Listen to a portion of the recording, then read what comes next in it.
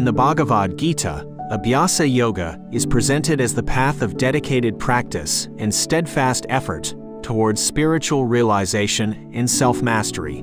This yoga, also known as the yoga of practice, emphasizes the importance of consistent and disciplined practice in attaining inner growth and union with the divine. Lord Krishna imparts the teachings of Abhyasa Yoga to Arjuna, guiding him on the path of self-discipline and inner transformation amidst the challenges of life. Here are the key principles of Abhyasa Yoga in the Bhagavad Gita. 1. Steadfast effort. Abhyasa Yoga stresses the significance of unwavering effort in one's spiritual journey. Lord Krishna encourages Arjuna to be diligent and persistent in his practice, reminding him that consistent effort is essential for progress on the path of self-realization. 2. Disciplined practice. The yoga of practice calls for disciplined and regular practice of meditation, self-reflection, and self-control. By cultivating a daily routine of spiritual practices, seekers can develop greater focus, inner strength, and clarity of mind. 3. Detachment from desires. Abhyasa Yoga teaches that detachment from desires and the fruits of actions is crucial in spiritual growth.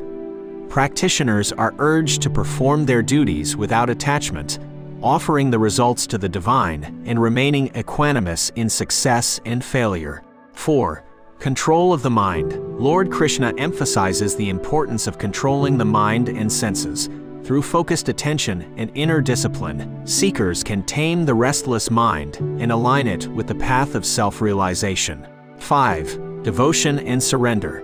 Abhyasa Yoga encourages seekers to develop devotion and surrender to the divine. By offering their efforts and achievements to the higher power, practitioners can experience a sense of humility and connection with the spiritual essence.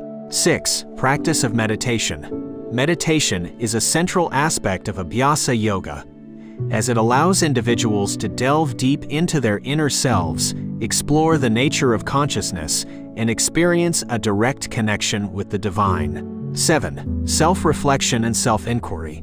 Practitioners are urged to engage in self-reflection and introspection to understand their inner motivations and limitations.